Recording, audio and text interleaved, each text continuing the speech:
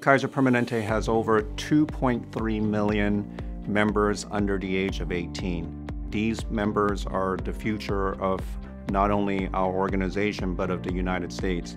We want to be proactive. We have the opportunity to be ahead of other groups in terms of promoting the safety. Opiate reduction is directly to save the lives and health of our children. And who could argue against that? 3 weeks ago, Jalen went in for a tonsillectomy and an adenoidectomy. They were wheeling her off to surgery. That was very hard to watch. We were very relieved not to be giving Jalen an opiate after the surgery. When we started this program, we in Kaiser Permanente Northwest were prescribing opiates in about 85% of kids after tonsillectomy. And most other regions were in that same range, between 80 and 90%. At this point, we are down to about 10%. The risk for giving opioids to young children is that it causes central nervous system depression, which can suppress the respiratory drive and potentially cause the child to stop breathing. For young children, we don't give opiates after surgery, after tonsillectomy.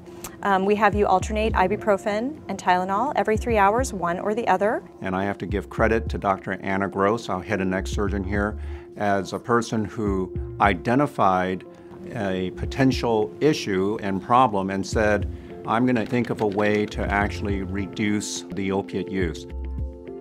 Dr. Gross thought of an innovative way of using the electronic health record in a form of a smart set to actually encourage and influence the physicians into not prescribing opiates post-tonsillectomy.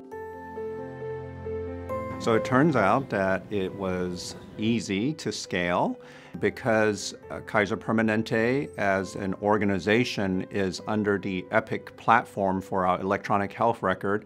We were able to share our smart sets with other regions. We saw the same amount of reduction in those regions participating. Permanente medicine is about physician leadership, and physician leadership often leads the way to improve patient safety.